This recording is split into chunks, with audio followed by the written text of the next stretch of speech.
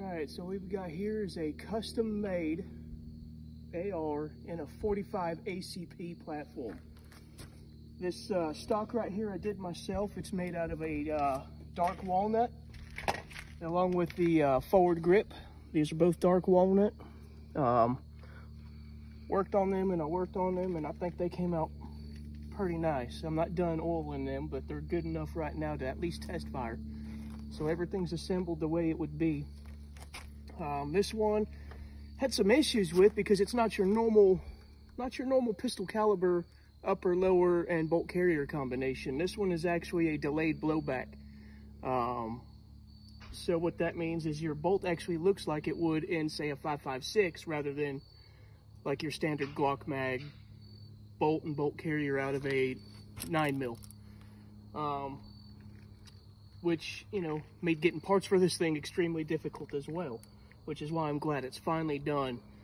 I applied some of my homemade grease to it, so everything's functioning the way it should.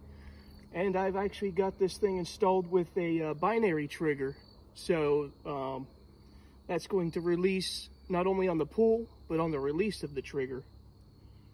So what I'm going to do now is I'm going to attempt to test fire it out of this 40 round magazine.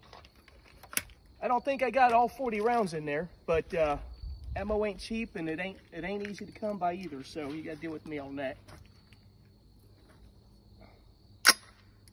All right, everything seems to go good there. Let's go single shot first.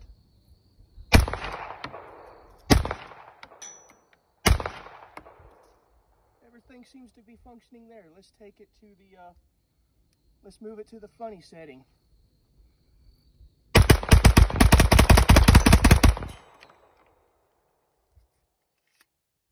That's all she wrote. That was a lot of fun. Like I said, that is not full auto.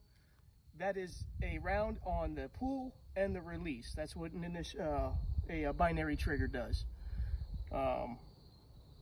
Man, that's fun. It's just too bad that the ammo is so expensive. You know what I mean?